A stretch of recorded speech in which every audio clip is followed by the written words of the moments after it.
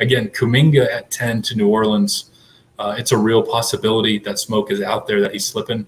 And I would almost bet on him being in New Orleans more than Wagner if I had to pick between the two as like any kind of predictive. All right, well, with that said, let's talk. I was planning on talking about Wagner here, but let's talk about Kuminga then. Is there any particular reason that he's slipping so much right now? I know we saw him coming into the G League as possibly earning, becoming a top 5 pick, and he was thought of as being a top 5 pick for the majority of this year, even with all the issues in terms of the jump shot and the ineffectiveness. I think that's a word on defense at times this year, but he's got that frame and he's got all the physical tools, and he's got the potential to be a star in this league. When it comes down to him possibly falling to 10, I mean, is it a no-brainer? Is it we take this guy right now? That's what I could see happening in that front office. And I do think to an extent, even if Wagner is loved at Sacramento at 9, there are people in there that would say the same thing at Kuminga at 9, of just like, hey, if he's here, we take him. I know he struggled on defense a lot, and he was really inefficient as a player. Matt and I got to see him in a private workout down in Orlando in the beginning of June. And I'll tell you what, we walked in the gym, kid started working out, and one of the other guys in the gym that Matt and I ran into, he looked right at me and said, that's what NBA stars are built like at 18. He said, that's how they're built right there. I mean, he's got a short torso, long legs, long arms, just one of the more physically impressive kids I've seen in a long time, at least in like a pre-draft workout, just a huge, strong specimen. And he's a high flyer. I think he can be a point forward a little bit, maybe more initiator than point, because he makes some questionable decisions with the ball. I know he was an inefficient shooter, but man, when he's hitting them, like it's really difficult to defend. He's got a high release point, smooth mechanics. He'll just need to clean up the decision making. And again, at 9-10, I think you do get to a point where you just say, hey, I know we had plans, but now if he's here, we're taking him.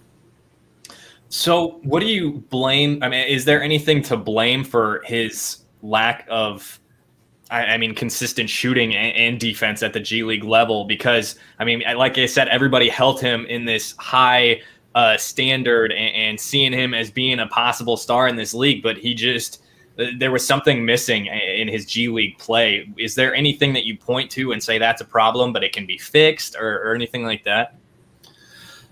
A lot of it was not basketball related. A lot of it has had to do with, his kind of camp, his family, his crew, whatever word people want to use in the media. There have been some questions just kind of how they handled maybe working with some teams, maybe working with some people in high school, relationships, who can be trusted, all this stuff. I'll just say this. While we were in the gym with them, I thoroughly enjoyed talking to Jonathan. I thought he was a great kid. Him as an individual, he was a pleasure to speak with, pleasure to be around. We saw him a couple of days later, walked right up to both of us, said, hey, knew our names again. Again, I struggle with names after 2 days. I have people I should know their name. He had no reason to know my name, and walked right up to me and knew exactly, we just, picked up conversation. Thought he was a really good kid. So if he does slip, again, it wouldn't shock me if he does, but the quote reasons, if you will, if it's negative against him, I don't understand.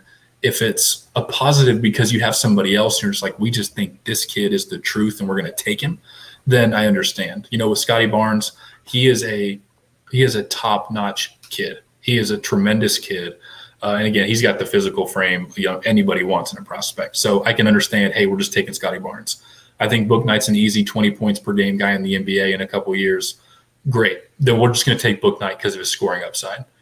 Mitchell to Golden State. We need a guy who can play right now.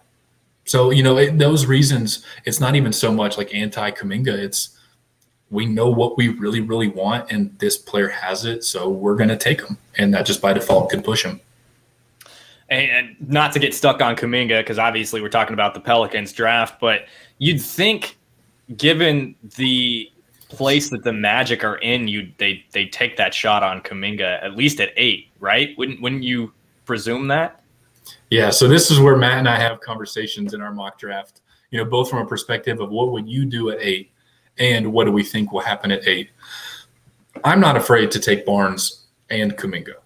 You give me 2 6'8", 18-year-olds, 19-year-olds, hey, we'll figure it out because one of them's going to pan out. And if they both pan out, who doesn't like athletic, versatile forwards who can handle the ball and score? I mean, you can give me a whole roster full of those. So I'm of the opinion, hey, just go ahead and give me both of them.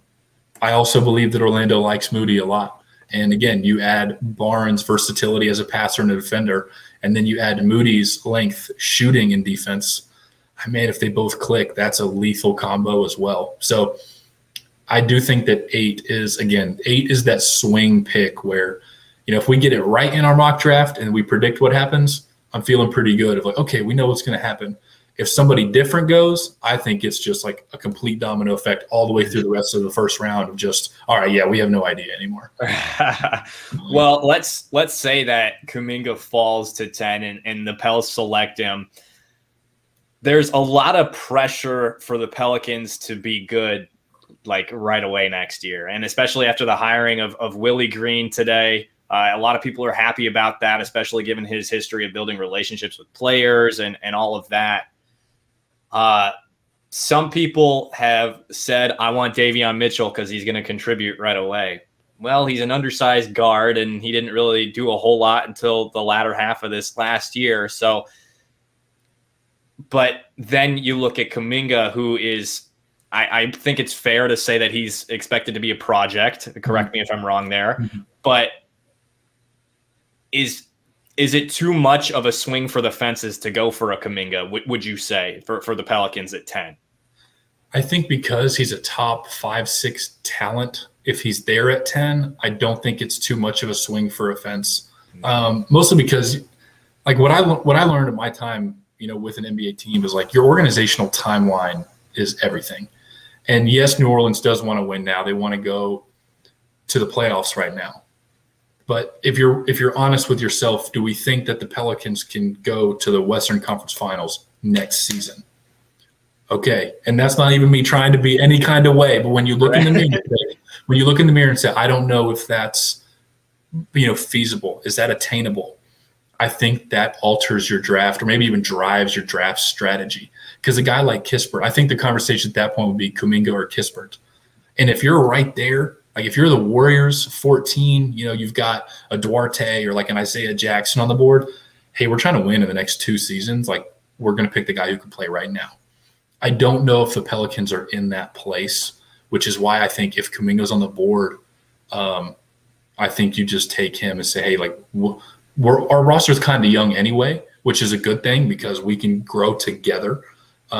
That's where I think you really had to look in the mirror and just kind of be like, all right, where are we as far as like a legitimate, feasible timeline? And then that will affect your picks.